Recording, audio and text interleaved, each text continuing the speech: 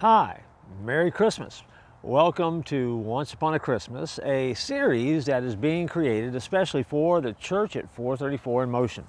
And so what's going to happen during this holiday season is that I'm going to spend a few moments with you, share a thought or two that's related to Christmas, and then a little bit of impact maybe, something to think about, and then we'll be done. But it's all related to the birth of Jesus, which is Christmas. And so let's begin. Once upon a Christmas, there is some music that came along. Matter of fact, this is a song that you might know. In 1940, Irving Berlin, now you may know that name. He's composed everything from God Bless America to Putting on the Ritz, was staying at a hotel in Arizona when he got an idea for a song.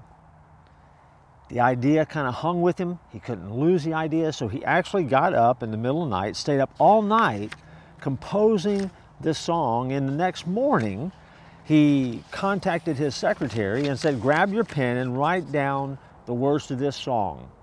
This is the best song I've ever written. And then he stopped and he said, no, as a matter of fact, I just wrote the best song that anybody's ever written. Now that's saying a lot considering how much he wrote. Time will tell, but he may be right, because what he ended up writing was the most recorded Christmas song ever in the history of time. It is a song called White Christmas. You're familiar with it, and I live in Florida. And when I hear the song White Christmas, it gets me thinking about Christmas things. It's the first line, I think, that kicks it over the edge. I'm dreaming of a white Christmas, and instantly you conjure up images of what Christmas could be, where you've been in the past, those wintry moments and those memories that come along that are associated with the Christmas event.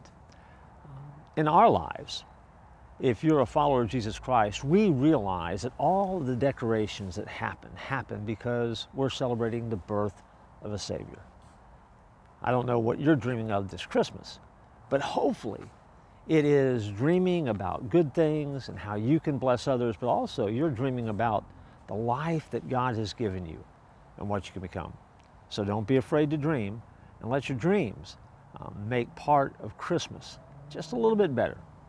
Once upon a Christmas was the birth of Jesus Christ, and that's what we celebrate.